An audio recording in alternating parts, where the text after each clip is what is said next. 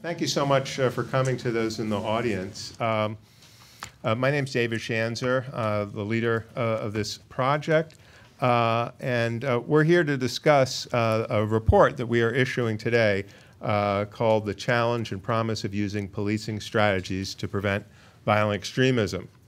Very glad to see a lot of friends and colleagues in the audience. I think it's because all of us share a mutual interest in this topic. How do we prevent acts of violence like took place in San Bernardino last month and in Charleston, North Carolina last summer? You know, these acts account for a very small percent of the violence in America, but they generate a disproportionate amount of fear. They undermine confidence in our institutions. They tear our social fabric. They cause a government reaction. Some would say a government overreaction. So it's really in our national interest to prevent these types of acts of terrorism. And I think it's a very noble pursuit that I know many of you are engaged in on a day-to-day basis to try to prevent this violence before it occurs. Before we just dive into the subject matter, I do want to say a couple of quick thank yous. Jeff Harris and Alyssa Dack at our Duke and DC office who put this together. Our research was funded by the National Institute of Justice and the United States Department of Justice. Friend, colleague, and our grant manager, John Piccarelli, is here, and he's been a great person to work with, and I thank him for the support and effort he put in. Of course, the report is the opinions of the authors alone, not any representation of the government. But it's very helpful to have the funding that we received to do this research. Also, Brett Steele from the Department of Justice has been a big supporter as well. My co-authors, Charles Kurzman, professor of sociology at UNC Chapel Hill, a friend and partner on this for many years. We've been working together. Jessica Toliver, to his right. From the Police Executive Research Forum, the Director of Technical Assistance there has been a wonderful colleague. Our other co-author, Elizabeth Miller, is in the front seat, and Elizabeth did a lot of the interviews and work on this report and did a terrific job. And on behalf of all of my co-authors, I want to thank our guests for being here to comment on the report. We have Chief J. Thomas Manger from the Montgomery County Police Department. We're very honored to have him taking time out of his important duties to talk with us today. And we have Dalia Mogahed, who's the research director of the Institute for Policy and Understanding, which is a think tank with offices here and in Michigan. And she is straight from an appearance on The Daily Show with Trevor Noah. So she is officially the coolest person in the room. Certainly on the standards of any college student, which Charlie and I are very familiar with. And also Dalia and Chief Manger did not participate in the report, and again, they're here to comment on it, but the findings and the conclusions, they're not responsible for them. Let me just make a quick few overarching points, and I'm going to turn it over to my colleagues. So in 2011, President Obama issued a national strategy, which was called Empowering Partnerships with Law Enforcement to Counter Violent Extremism. And really a key element of that strategy was to have police and communities build partnerships and together find ways to try to prevent these kinds of acts of violence. So what our project did, starting many years after the strategy was issued, was really to try to assess how this concept was being implemented in the field by local police departments, and also how the communities that were going to be partnered with, how they were responding and what they thought about the policing efforts to do outreach and engagement. Now, we're well aware, and all the authors are well aware, that there are multiple forms of extremism in the United States. Extremism inspired by first Al-Qaeda and now ISIS, maybe both of them, and also extremism inspired by anti-government, racist, anti-capitalist, and other ideologies. So we fully understand that. Now, this project was focused primarily on prevention of al-Qaeda and ISIS-inspired terrorism because, frankly, we found that this was the core focus of the policing programs that we were able to identify in our field work. So what you'll hear today is about the results of our discussions with police about their efforts to engage with Muslim American communities and our focus groups with Muslim American community members in the 8 cities around the country. Now, you will see in our recommendations, we discuss that a lot more work needs to be done on prevention efforts with respect to the anti-government, racist, and other forms of extremism. And I'm sure we'll get some questions from you and some discussion from our panelists on this topic as we go along. So with those few framing comments, let me turn it over to Professor Kurzman. Thanks very much. Again, I'm Charlie Kurzman. I'm a professor of sociology at the University of North Carolina at Chapel Hill and co-director of the Carolina Center for the Study of the Middle East and Muslim Civilizations. I'd like to say a few words about the methods that we used for this research project.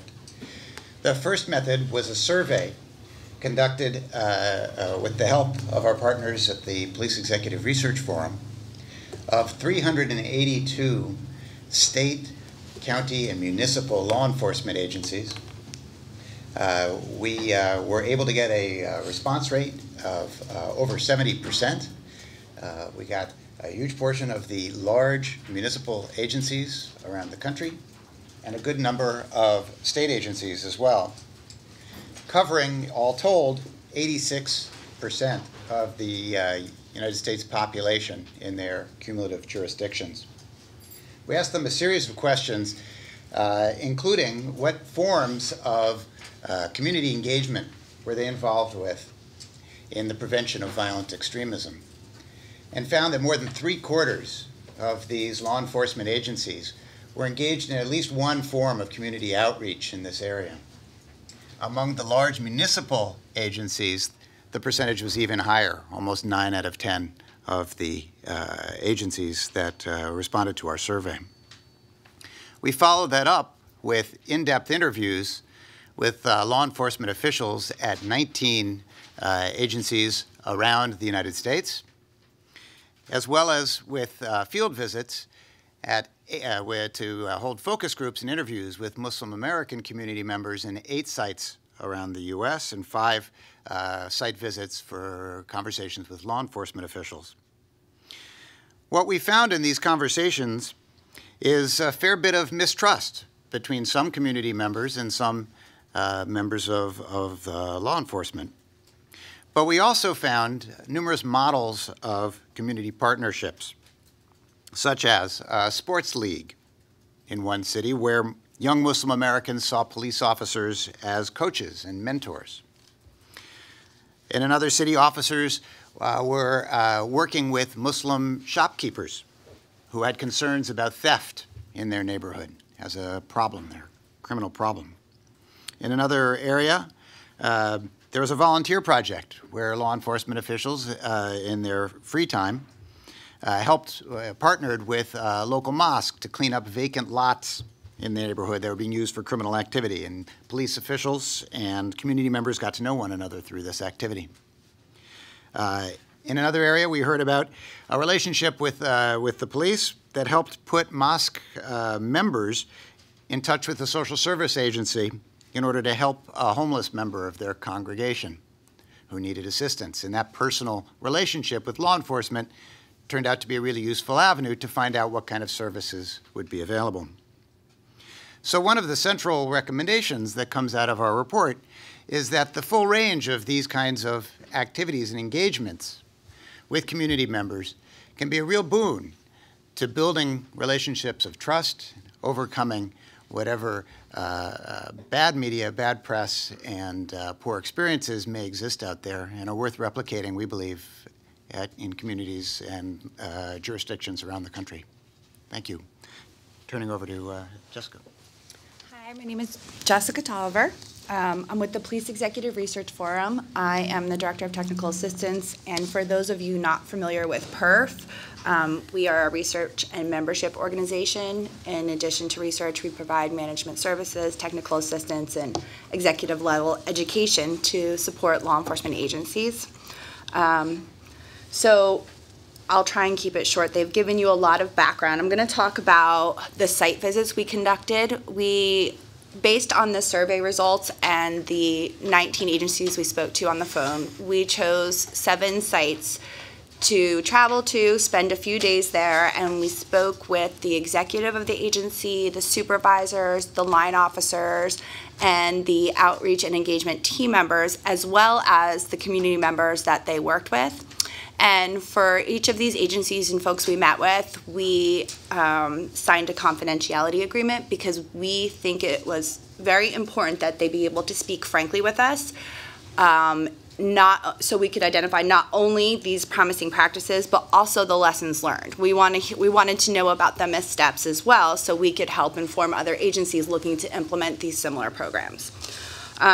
So the key findings based on these site visits and conversations, first is that it has to be a whole community approach. This means that the outreach program actively engages with all subsets of the community, not just a particular group. Similarly, this program should address the whole spectrum of public safety concerns and quality of life concerns. So for example, if you're reaching out to a community and you're having these conversations, you're not just asking them for information, you're offering your services. You're explaining to them what the police can do for you, and hopefully you're introducing them to other government agencies that can help them with quality of life issues. So if there's a problem with speeding near, say, in their neighborhood near a mosque, then you can help them figure out how to get speed bumps in the area, and that's a quality of life issue that will help. You can also help with getting lights installed on a stretch of the street that's too dark and makes them feel unsafe. So these are ways that you can build communication and trust with these community members, showing them that you have an actual interest and ability to help them with their quality of life issues. We also found that cultural competency, of course, is important when first recruiting outreach team members, but what really matters most is personality. So, of course, we say you should have a diverse outreach team, and to the extent possible, it should reflect the communities that you're conducting outreach with. But really, the individuals you choose to be part of that team have to have not necessarily an outgoing personality that's going to, hi, nice to meet you, whatever. They can be shy, they can be reserved. They just have to have a genuine interest in making those connections and learning about the culture and the people that they're working with. Because everybody senses that. And they have to be willing, like curious to learn. Tell me about your community. Tell me about your concerns. We really found the most successful team members were those that didn't have any qualms about asking questions and making mistakes maybe, but just so they learn. They're open to learning. They're curious. So our research also showed language training and cultural awareness training are very important. Some of the lessons learned for cultural awareness training, we met with an executive whose first attempt to engage the community was to host a town hall and invite Muslim Americans from a subset of their community to attend. And as an icebreaker, they decided to bring their bomb-sniffing dog.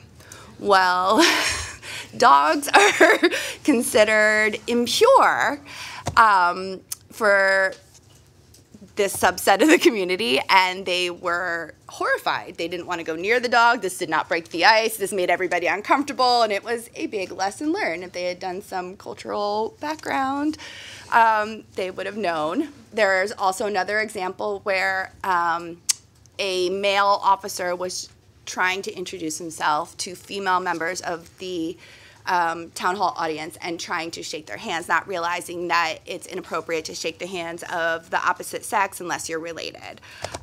So, you know, little things like that make a big impact if you have some sort of cultural awareness. And a great way to get that awareness is not only through research, but connecting with leaders within that community.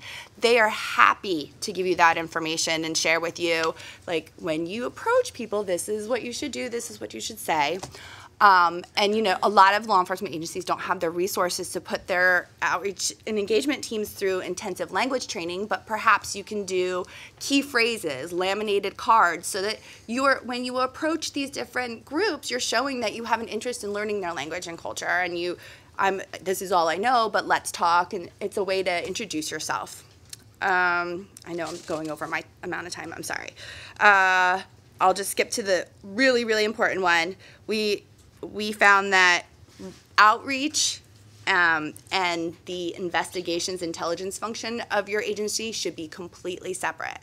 That way there is no misinterpretation about your intentions. You are there to provide policing services and connect with members of your community. You are not there to get information about potential terrorist attacks. Of course, if you build that relationship of trust, you may at some point have a community member come to you with concerns. And it should be clear what your role will be, who you will give that information to, and then you will be, as an outreach and engagement team member, completely removed from any next steps. Okay, that's the biggest one. Thank you. Chief Manger. Thank you, Jessica. Let me quickly just make a couple of points about our recommendations, and we'll turn it over to Chief Manger and Dalia for their review. Jessica outlined a lot of the recommendations that are in the executive summary that you all have with you relating to what we recommend for policing agencies. Obviously, we recommend that they follow these promising practices. We also made some recommendations relating to the federal government. And the first one was that if we're going to take this issue seriously, if we think that policing can really contribute to preventing violent extremism, there needs to be some resources put behind this effort. Police departments have a lot on their plate. And believe it or not, preventing terrorism, which is a very rare event, is not on the top of the agenda of most police departments around the country. It's about crime, violence, drugs, and other problems that face communities on a day-to-day basis.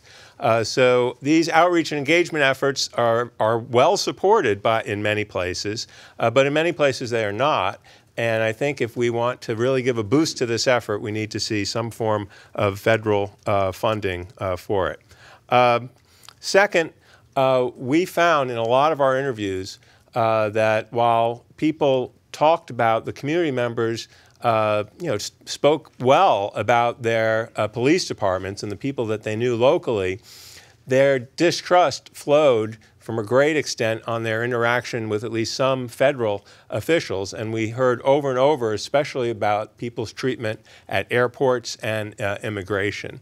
Now, we know the Department of Homeland Security has been engaged in trying to iron these things out and get people's names off of lists that shouldn't be. We call on the federal government to redouble their efforts in this regard. You can't have people who, on one hand, are attending meetings with officials and promising their cooperation, their engagement, however we can, and then have that same person go to an airport and then miss their flight because they are held up because of issues that don't exist, that these are innocent, patriotic people. Indeed, who the police or other officials have asked to be part of this outreach engagement. And the third recommendation for the federal government is, we do see a void in ideas, training, technical assistance, research relating to how police departments can engage, especially with to try to prevent anti-government, racist forms of extremism. There's an idea that, well, these are not folks who like the government, so how can we do outreach and engagement with them? But the fact of the matter is everybody comes from a community, and if we are engaging essentially with innocent Muslims to try to prevent violence by Muslims, we can certainly engage with innocent non-Muslim communities to try to prevent those other forms of extremism. And finally, we do make a recommendation for Muslim American communities. We interacted with a lot of them, and we made recommendations at the end, which pretty much said, listen, work with the police. Have an open and candid and transparent relationship. Tell them what you want. Tell them what you don't like. But have that dialogue. Don't put up a wall to start due to past occurrences, maybe historical mistrust, but give them a chance, work together with them. And if they are willing, and we believe that all the police departments we interacted with are willing to abide by these, promising good practices, and if they don't do it at first, they certainly are learning institutions, then they will do so in the future. And you can build a relationship that will benefit you in many ways and then help us with security problems as well. With that, I'm going to turn it over to the Chief. Thank you very much. Good afternoon, everyone. My name is Tom Manger. I'm the Chief of Police in Montgomery County, Maryland. I'm also the President of the Major City Chiefs Association. It's an association of the largest 70 police departments in the United States, Canada, and now the UK as well.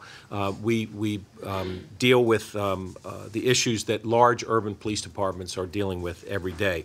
And countering violent extremism certainly is, I like the way that it was characterized. It's not at the top of my list of things that I lose sleep over every night, but it's on the list. There are certainly higher priorities for local police departments that we're dealing with, but it is dealing with terrorist activities and countering violent extremism certainly is part of the things that local police departments are now dealing with that, in fact, before 9/11, we really weren't dealing with. We felt that was a federal responsibility.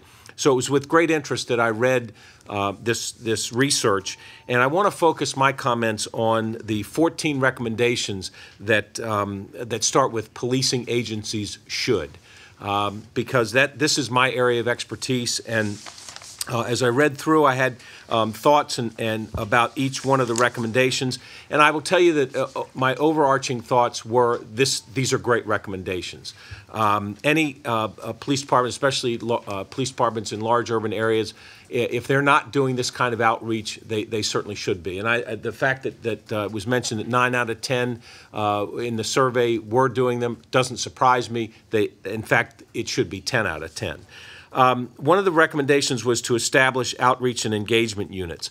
There's really, I have two views on that, and one, you can have a unit that does this targeted outreach. They can be very effective. A great example is the LGBTQ units that some police departments have. The fact is that my view has been that every police officer that I have, I want doing outreach and engagement activities. And if you just create a unit that says, okay, we're going to have this unit that deals with a specific segment of our community, then sometimes the rest of the department feels like, well, we don't have to because they do that. We don't have to do that. The fact is that a lot of police departments take the view that they want every single one of their police officers to be engaged in community policing, and part of that is being engaged in outreach and engagement with all of the segments of our community. So I don't think there's anything wrong with creating this unit, but you got to make sure that you don't adopt that culture of, okay, well, I don't have to do outreach and community policing because they do it. Everybody in the organization has to be engaged in that. There was another recommendation that talked about don't use the term CVE, don't use the term countering violent extremism. I think that you can make arguments on both sides of that issue as well. On the one hand, I fully understand why that recommendation was in there. You don't want to have your outreach and this effort to be seen as anti-Muslim. You don't want it to be seen as anti-anyone in particular. The fact is it's anti-crime. It is pro-safety of our community. So I understand that using that term could make some segments of the community feel marginalized, but in fact, I do think it's important that people know exactly what the goal is, and that is, in fact, to counter violent extremism. It, in fact, is to keep our community safe. Violent extremism is not, as we all know, no one thinks that this is targeted and strictly targeted to the Muslim community, that countering violent extremism has anything to do with only Islam. The fact is that the 50% of what we do is you can look at the sovereign citizen movement that's ongoing, white supremacy. You can look at gangs in general. All of these things can fit nicely into this CVE basket. So, again, I think you can make arguments about whether or not that recommendation is critical or not. Addressing basically an all crimes approach, that this is not strictly targeting any one type of crime or any one type of criminal activity is important as well. And I think that goes to that recommendation is good in that it makes sure that the community understands that we're looking at everything. We're not, again, just targeting one specific group or one specific type of activity. There's a recommendation that talks about making sure that you separate the outreach from the intelligence function. And I think I could name some police departments that got in trouble and sort of ran afoul of this concept. And one of the responsibilities of a chief is to make sure that there is that firewall between the outreach activities and the intelligence activities. So that's an important recommendation and one that needs to be taken seriously if you don't want this whole effort to collapse. Because once someone is able to see that Jesus outreach activity has resulted in nothing but arrests and all of a sudden it becomes questionable as to the credibility of what this outreach activity is really trying to accomplish. They talk about having a diverse workforce within a police department. That was one of the national conversations that came out of Ferguson, is that what does the police department look like? Should they reflect the and they should, in fact, reflect the diversity of the community that they're serving. And so that's obviously an important issue for all police departments to make sure that we're reflecting the diversity of our community. Cultural awareness training, that's got to be relentless. So you got to start in the police academy with new recruits, and that cultural awareness training needs to continue throughout a police officer's career. I don't claim that my cops are experts on every culture and that sort of thing, but you've got to have enough of an understanding that you don't have a situation where I'm knocking on a door, and this happened to me, where I'm knocking on a door to serve a warrant, and a Muslim woman answered the door, and I said I had a warrant for an individual, a member of her family. She told me he wasn't there. And I said, and normally what police would do is say, well, I've got a warrant, can I come in and look around? I said, well, can I look around? She said, no, you can't come in. And I realized, it kicked in right then, okay, she's here by herself. And so I told her, well, when can I come back? And she told me when later on when people would be in the house. I went back later and we were able to resolve that. And it could have gotten very ugly then, but again, my cops to have enough cultural awareness training, whether it's faith-based, whether it's or otherwise, to make sure that we're not creating problems when we're trying to do our job. Basic language training, tremendously important. Again, I don't have to be fluent in every language, but at least having some ability to communicate and knowing where I can get the help I need to get translation services right there, right then, is very important. Outreach to the immigrant communities is tremendously important. I police a community that is majority and minority. We're also 1/3 of our residents were born in a country other than the United States. So outreach to immigrant communities, again, it has to be a relentless activity. That's a great recommendation. Wide variety of outreach and engagement. Again, you don't want to target one thing or one person or one group. I want to finish by talking about the fact that I felt very affirmed as I read these because we've got an effort that we have put in place in Montgomery County. It's been in place for a couple of years now, and what makes what I really love about ours, and this is a little different than the recommendations here, and you may want to consider this, is that our effort is a community-led effort. We are so fortunate to have partnered with Dr. Hedi Amiramati and WORD, the World Organization for Research, Development, and Education, that we have got a faith-based effort where we have individuals from every faith, 60 or 70 people strong, who have led this effort to educate the community. We've got the schools involved, and basically what we do is we're looking for folks that through their behavior, have some caught the notice of a school counselor, a school teacher, a parent, a family member, a friend, and because of some of their behavior, there's growing concern about if they're being radicalized, or if they're headed down the wrong path in terms of their activity. And we are working with the faith-based community to intervene in these folks' lives, as typically young folks, to intervene in these folks' lives and try and get them back on track to make healthy decisions. We've had a couple of cases that have ended up coming to the police department because there has been criminal activity involved. But the vast majority of cases that we intervene in long before it becomes a criminal case. And so this is a community-led effort. The police department is a strong partner with this effort, but it is a community-led effort, not a police-led effort. And we believe that's why it's been so successful for us in Montgomery County. Thank you. Chief, thank you so much. Dalia. Great, thank you very much. I'd like to open by saying that I think that both the findings and the recommendations of this report really take us forward and are an enormous improvement on the status quo and on what many people are experiencing. So I support the effort that was made, and the recommendations, really are a step forward.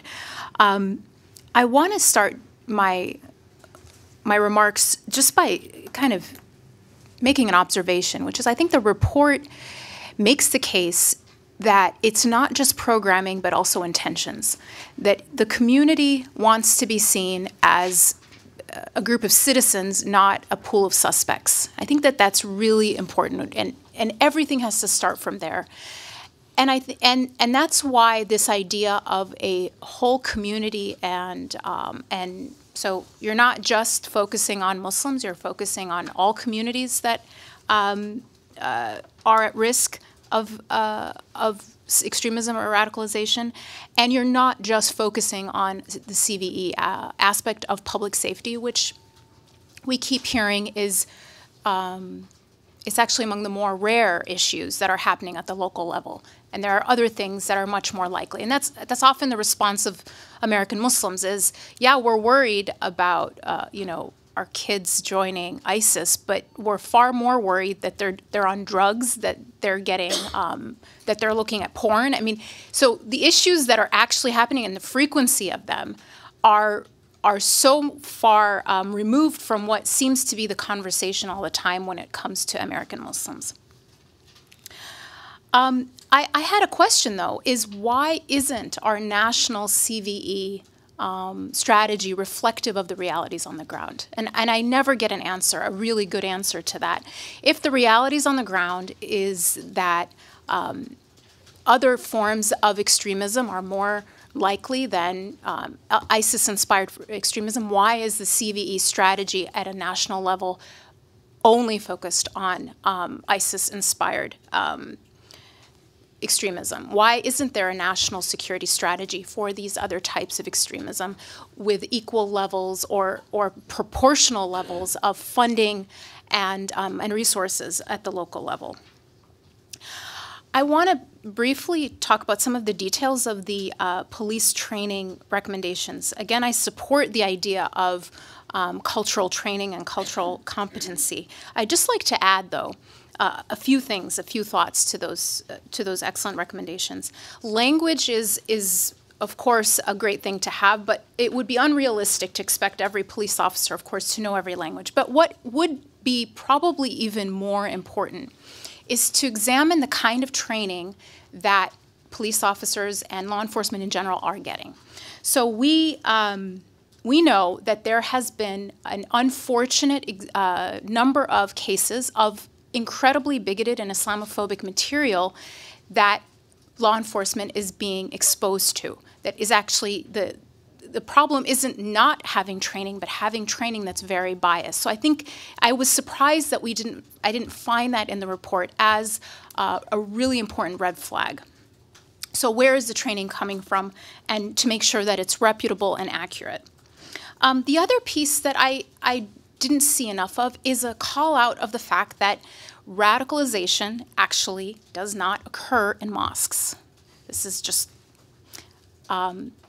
a fact. So if we look at all of the very high-profile cases of American Muslims and radicalization, they did not get radicalized in their local mosque. So we are engaging local mosques. I think the implicit assumption is somehow that's where it's happening. It's really important to understand that it's not where it's happening. A lot of these cases, they are being kicked out of their local mosque, which maybe is another problem, but it's actually what's happening is they're being excluded or being kicked out or self-selecting to leave because their perspective is not in line with the majority of the community members. So they're getting radicalized mostly either overseas or online, where they're able to, they're either getting exploited that way or they're able to find like-minded people that they're not finding in their community with these radical views. So by engaging the local mosque, are we kind of going to where the problem is? Maybe we need a much stronger cybersecurity strategy than just simply a community outreach strategy. Where is the problem coming from? It's not in the local mosque, so maybe a different strategy is needed. And then two other recommendations in general that are not covered by the report directly. One regarding media and one regarding definitions. So what I think you must have heard from Muslims, and I think it's been referred to, is this idea that the community is stigmatized in the media when there is an arrest or when there is a suspected activity, and it's all over the media. It's likely not even just a local story, but a national story, and the equivalent amount of media is not afforded to anyone else who might be arrested, and so they're not really sure who to blame. Some of the blame goes to the media for only selecting those stories. So I just recently read this buried article. I was shocked by this, but that last August, a group of people were charged with 99 years of prison for what the federal government, what the FBI called weapons of mass destruction that were targeting mosques, and they also wanted to kill the president. And they're getting 99 years in prison for this attempted crime, and none of you have heard of it. And neither had I until I read this article somewhere in this obscure website. And I was so unsure that it was true that I actually clicked on the link and found the actual FBI, reference. So this is an actual story. This is true. I didn't make this up, and it's not, a hoax. And yet, a story like that, no one's heard of it. And I don't know if it's the FBI doesn't, hold press conferences about stories like this and only about Muslims, but this idea of stigmatization and media outreach and media involvement in Muslim arrests is very problematic. The second thing is just, I think you've heard this from every Muslim you talk to, I'm sure, because I hear it from every Muslim I talk to, which is definition of terrorism. I will voice this frustration on behalf of so many people. What gets called terrorism is not being, this definition is not being applied consistently or even close to consistently. And I think that this is a very important issue when it comes to community engagement. People, I'll make this case. I don't think there's a community in America that is more interested in preventing violent acts in the name of Islam than the Muslim American community. They are hurt by it in every possible way. So there is not a lack of interest in preventing these things, but there's all these other obstacles to engagement on this because of all of this baggage around stigmatization, around inconsistency in engagement, and inconsistency in definitions. Thanks. Well, thank you so much, Dalia. Yeah, I think the thing to do now is open it up to questions. I know there are members of the media and other officials, so please do us a favor and state your name before you do the question. Jeff has a microphone, so would anybody like to ask? Please, here, right here, Jeff. Jeff, turn around. Hi, Juleika from Next America National Journal. You didn't tell us the number of civilians that you spoke to or any data about the civilians. So if you could run through, you told us about the police departments and all of that, so it would just be good. Charlie? Yeah, sure. So we did focus groups in 8 cities around the United States. Each of those visits lasted 2 or 3 days. We spoke to roughly 24 or more in each city. Focus groups ranged from 3 to 8 people. In addition, we had conversations outside of the focus groups. This is not a nationally representative sample. The idea was, as with focus groups in general, to get conversations going that can juxtapose different perspectives. And we made sure to include people who were of different ethnic, racial backgrounds and different generations of having come to the United States, men and women in different age groups as well. What percentage were Muslim Americans? These were all Muslim American groups. This is within Muslim American communities, yes. I think also on our police site visits, sometimes different police departments did arrange for us to interact with some of the top leaders that they were working with. We went to 7 agencies, and we met with between 15 to 30 because we spent 3 days at each site. And each night we would try to go to an event. So we would speak with people at the events as well as one-on-one interviews during the day that were arranged for us. And I do want to say we saw a lot of the things that Dalia mentioned. Not everything could make it into the report on policing, but a lot of those themes we certainly heard. And I hope if you go back and actually, the report is lengthy, but if you look at some of the quotes that we pulled out, I think you'll feel the passion that we experience in talking to community members about a lot of these issues. Please.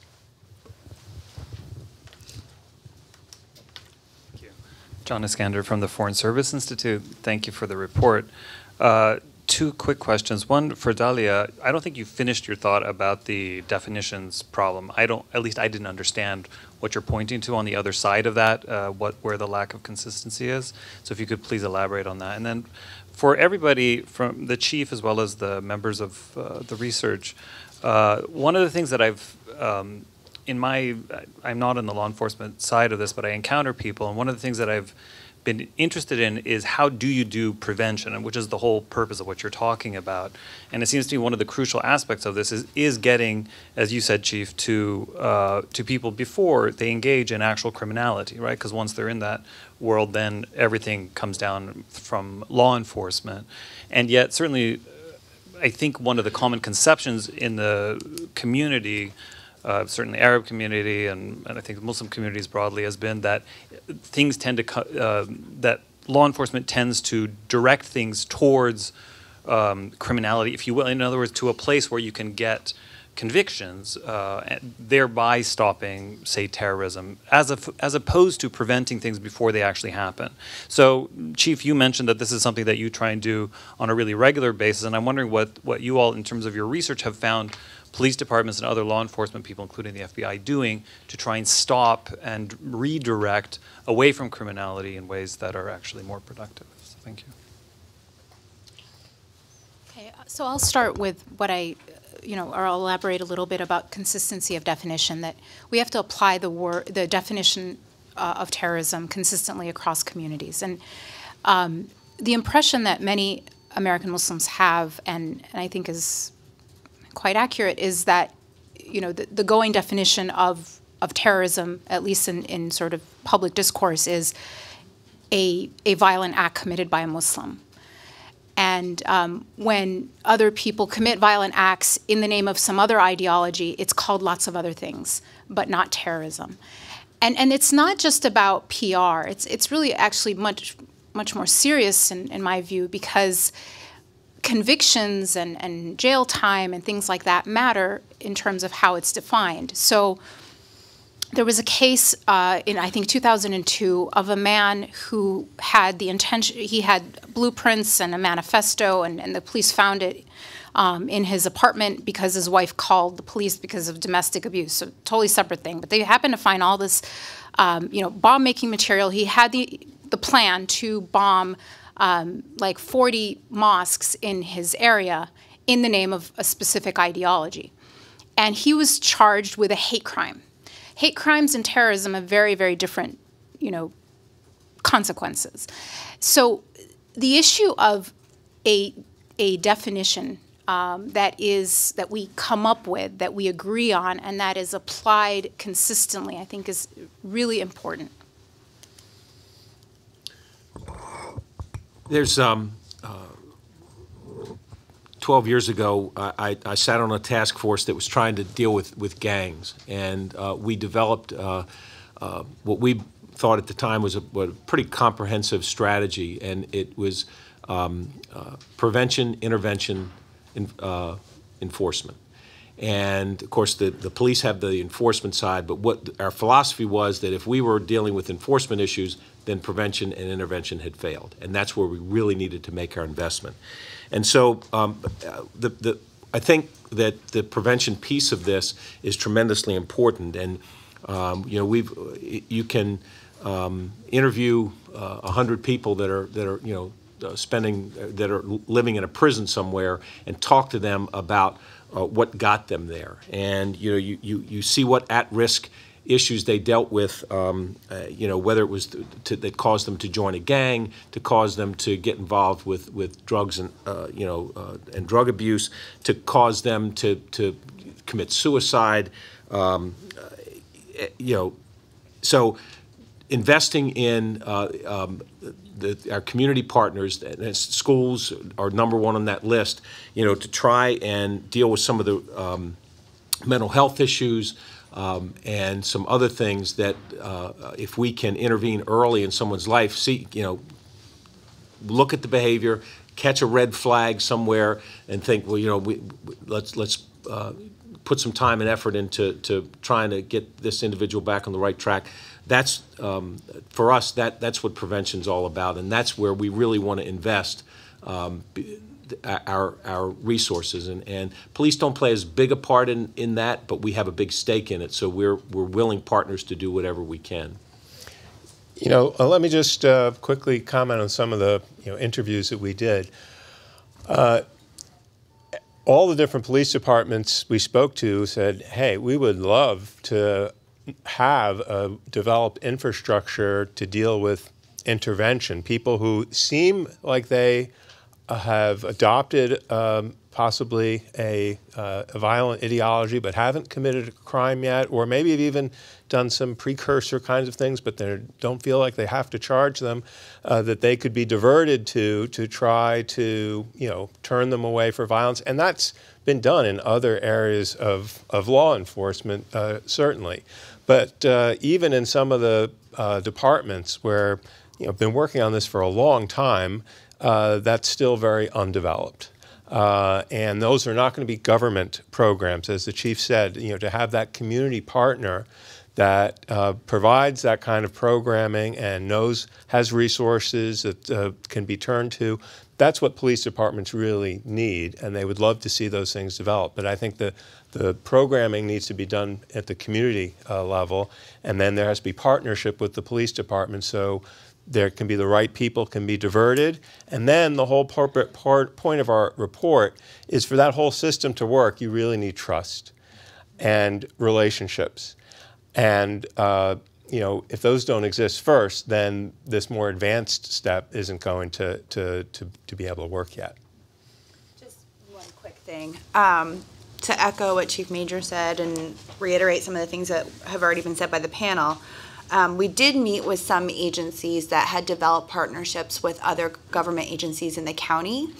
And after building those relationships of trust and assessing the needs of some of the community members, they would connect them to appropriate people within the community, like social workers, or help them get food stamps or reduced fee bus passes or language assistance. And these are forms of prevention because they're helping the members of the community feel like they're part of the community.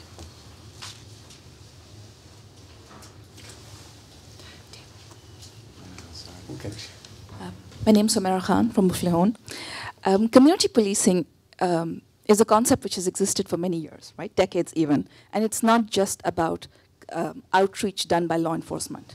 It has several other principles with it, and it also requires adjustments of how police departments are structured. And again, the basis of it also has an assumption of geography. It is geographically focused and how the relationships are built.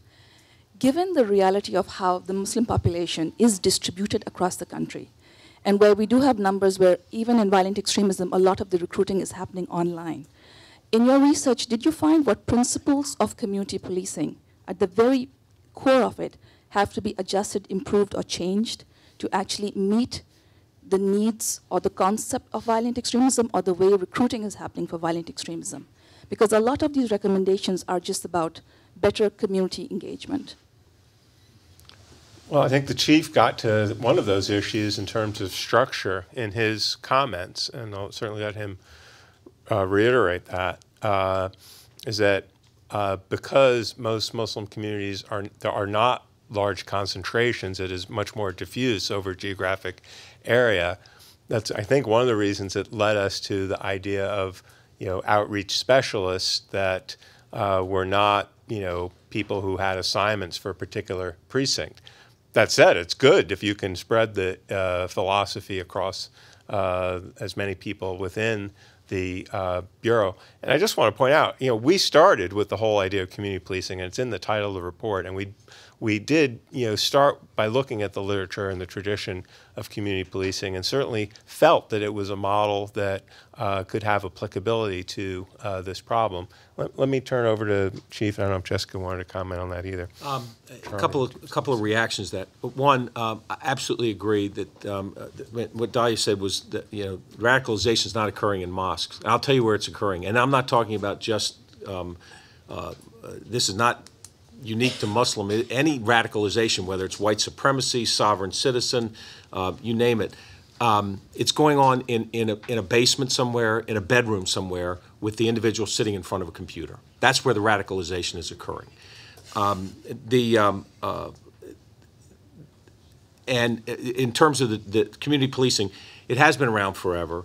Community policing is not a program; it is a philosophy, and there's two cornerstones. One is community outreach, community engagement. The other is problem solving. So you identify a problem, and you've got to come up with a solution. And one size does not fit all for any problem nor any community. So I think that police departments need to be adaptable, they need to be flexible, and they need to be creative in terms of how they approach these problems. And if you want to just pick the problem of countering violent extremism, again, one size does not fit all. You've got to be adaptable, flexible, and got to react to the issues in your particular community. Charlie. There's a couple points. This long tradition of community policing has many different strands to it, and I think you're referring to some of the strands that we didn't make a large reference to in our report.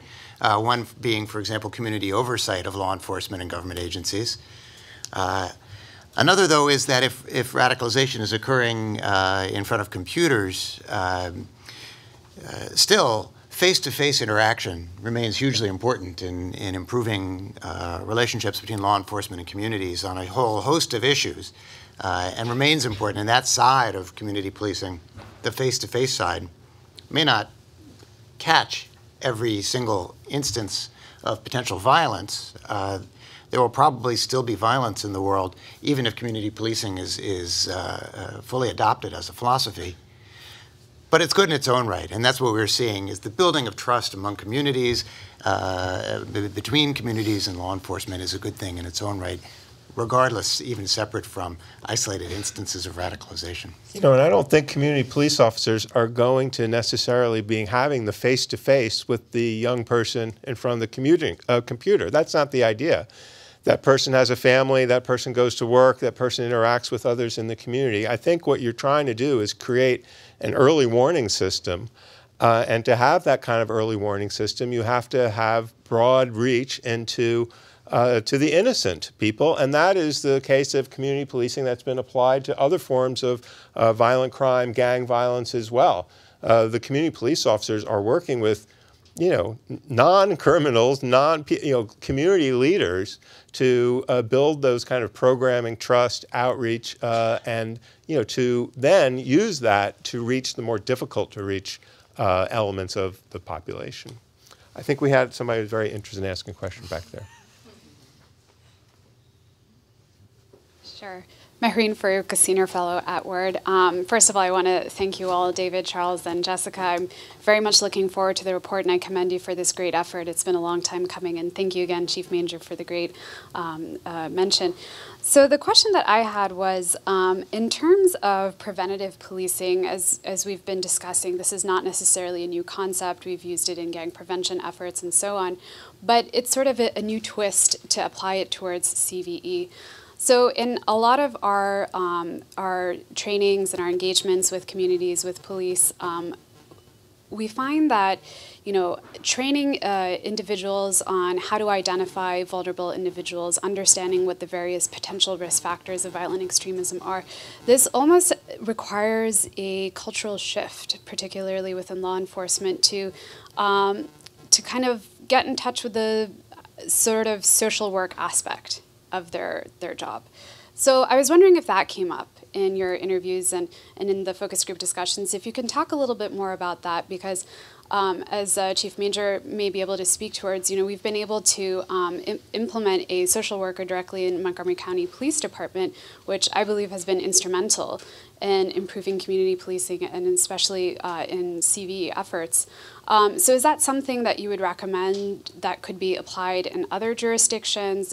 Would you recommend greater funding to support that type of work? So any thoughts on sort of expanding and pushing that needle in that direction would be great. Sure. Jess. I'll just comment on what we heard from our interviews, and that wasn't me. That goes back to our recommendation about picking the right people for the outreach and engagement team, because it has to be folks that do have that ability to connect with people and realize that the social work part of it is so important. This is not the crime-fighting police officer who wants to go arrest people. This is the officer who wants to engage and connect with folks, learn about different cultures, different religions, is naturally curious, and also willing and able to connect individuals to the different organizations I was talking about, the different county agencies or community organizations that can offer the other social services that they are in need of. So yes, we did hear that, and yes, we think it's important for if you're creating a specific outreach and engagement team. Let me just bolster that, because Jess and I were on the same interviews.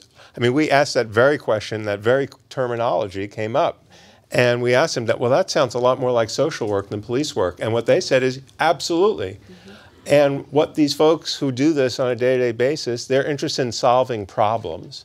And whether the preference is to solve a problem without using the criminal justice system.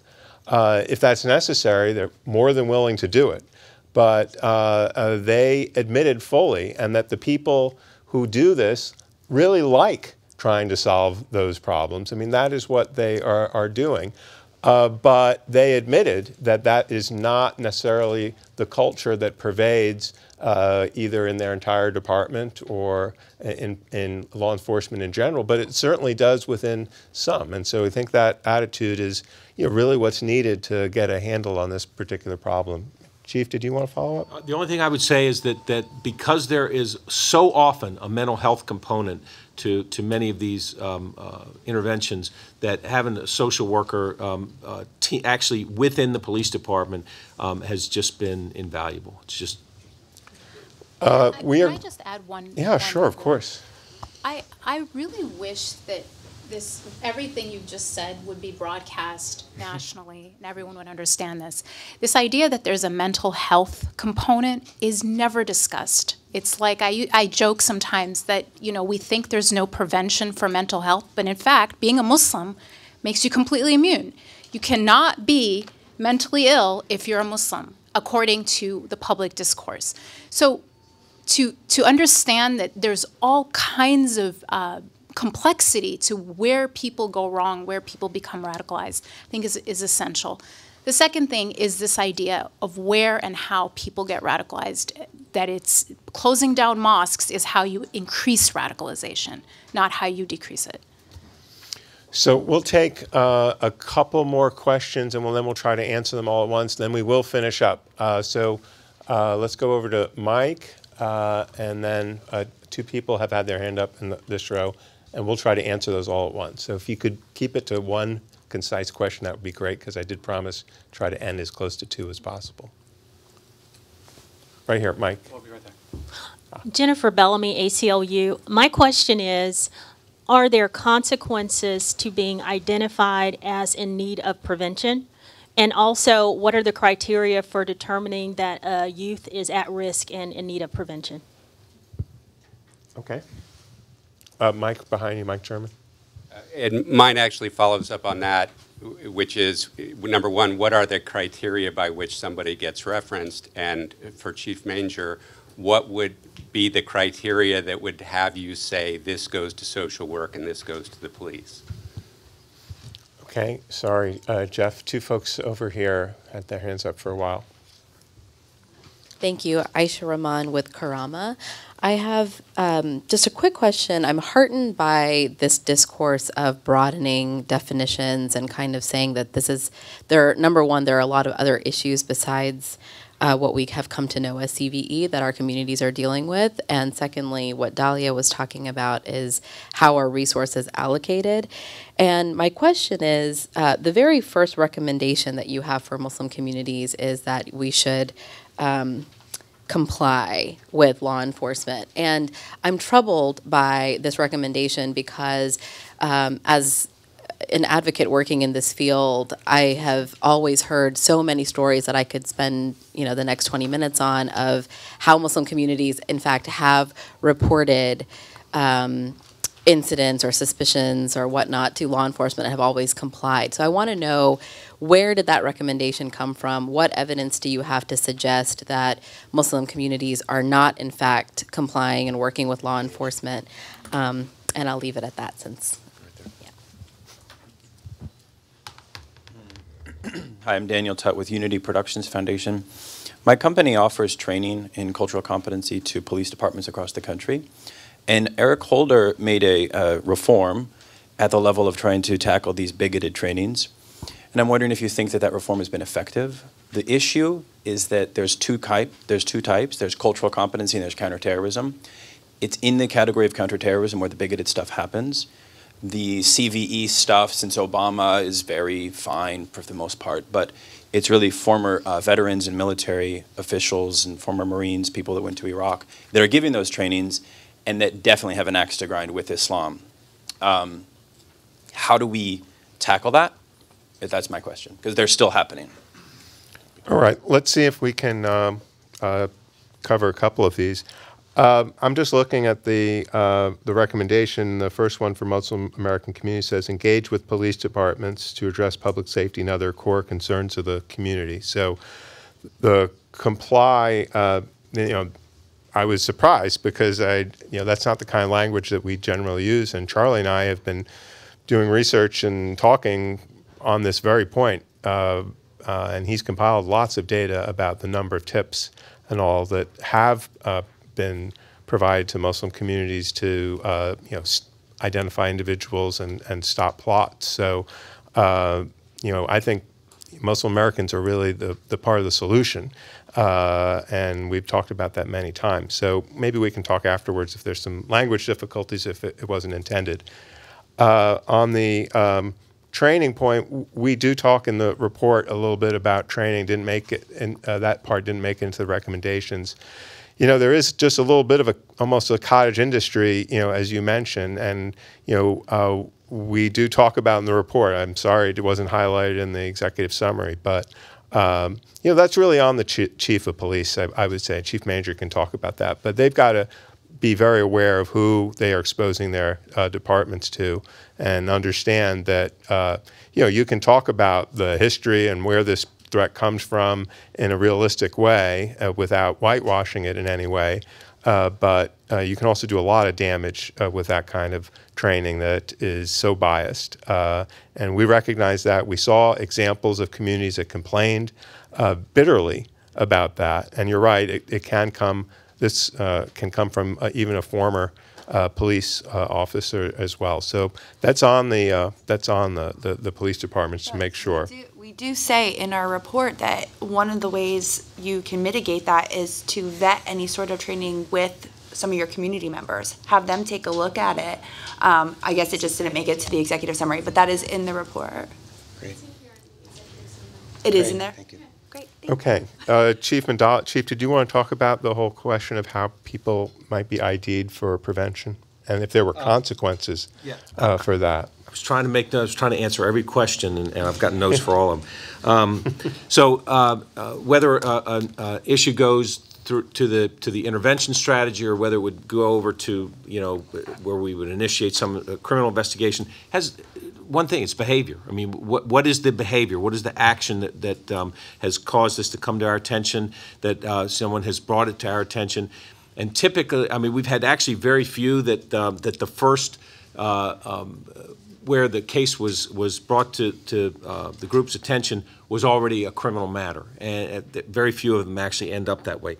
Most of these do go down the prevention and intervention path, and it all has to do with it. Was the kid involved in a fight at school, and he said some things that caused people to some alarm because of some of the things that he said.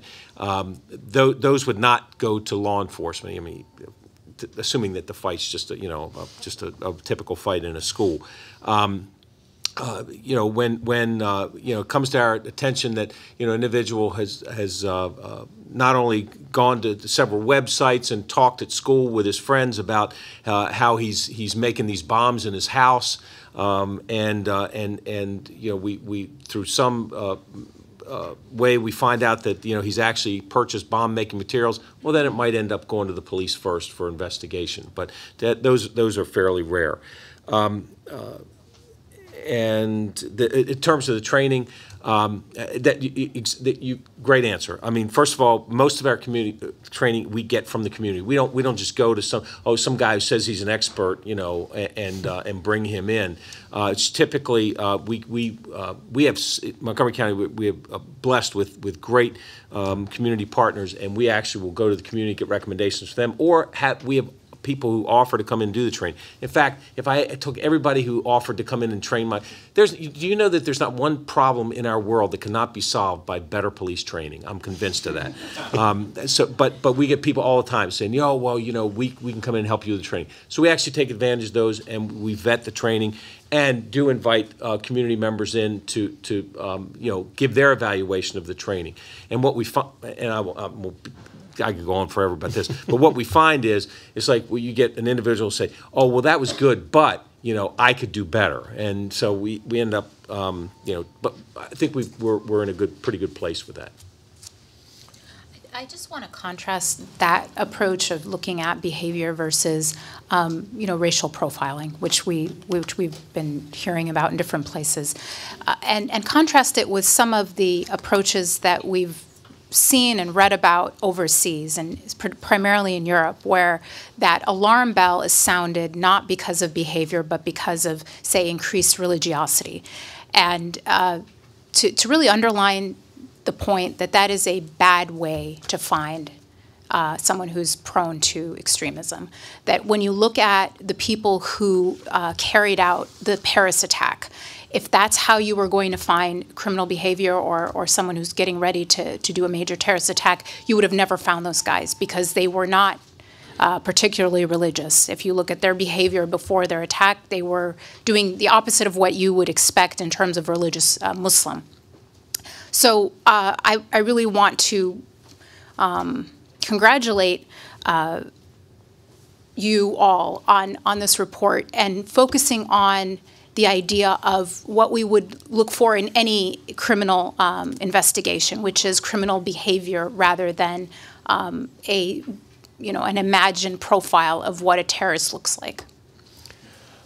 Okay, I think we're going to end there. I want to invite everybody. We have some coffee, cookies to a reception. If you will go past the elevators, and Barrett just left. You'll see the Duke and DC office. We'd love to continue the conversation there. Thank you to our guests and for all of you for coming today.